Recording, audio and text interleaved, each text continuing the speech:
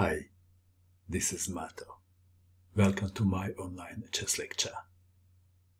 In this video I will show you a game between Hikaru Nakamura and Eduardo Bonelli.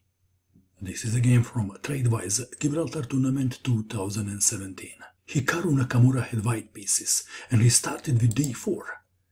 Eduardo Bonelli played knight to f6, c4, e6, knight to f3, b6, going for the queen's Indian defense.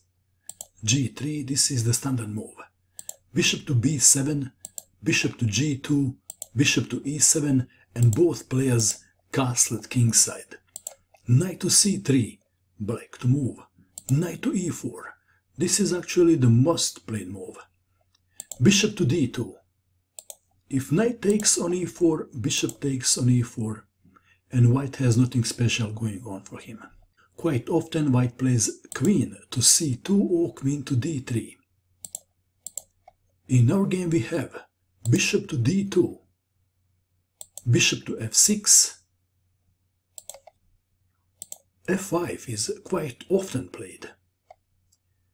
Bishop to f6 was played, rook to c1, d6, d5, knight takes bishop on d2, knight takes knight, e5, b4, a5, a3, a takes on b4, a takes on b4, knight to a6 attacking the pawn on b4, and Nakamura played queen to b3. White has a space advantage, black has a bishop pair, but this is not much of an advantage because the position is closed.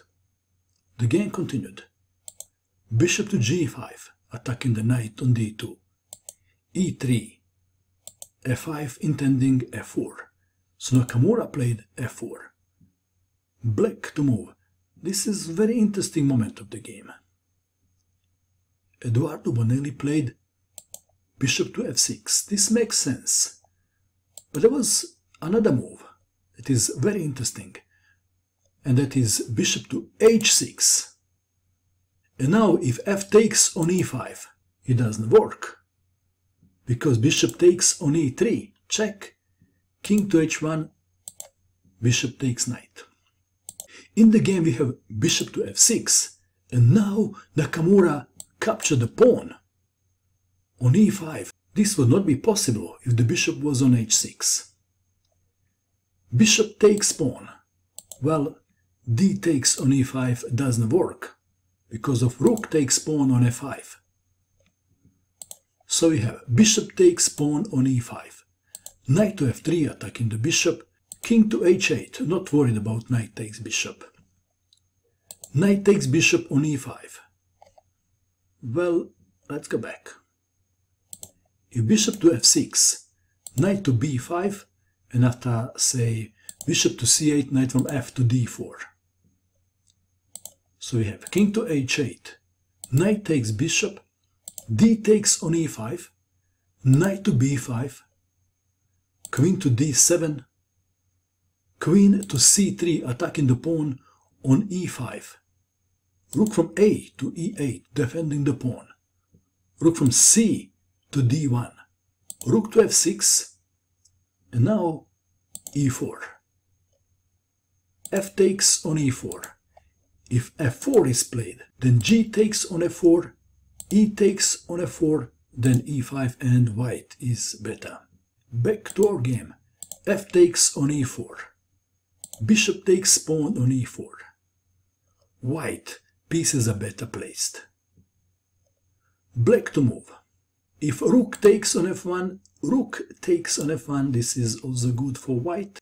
If queen to g4, rook takes rook on f6, pawn takes rook, rook to e1. Again, white is standing somewhat better. But the move played in the game is the worst choice. This is a blunder. D takes on c6, discovered attack on black queen, but Bonelli was counting on this continuation. Rook takes rook, check. Rook takes rook.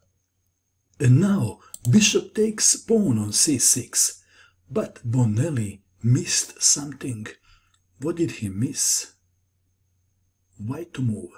What would you do? Please pause the video and find the best move for white. What did you find? White played a move when black resigned. The move is queen to f3. Black resigned. There is a double threat.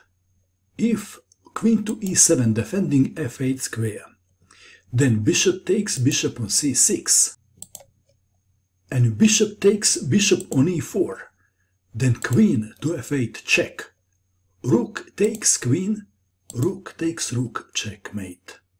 Nakamura won this game, but he was also the winner of the tournament. Congratulations, Hikaru Nakamura. What do you think of this game? And that is all. I hope that you enjoyed watching this video. I wish you good luck with your chess and bye for now.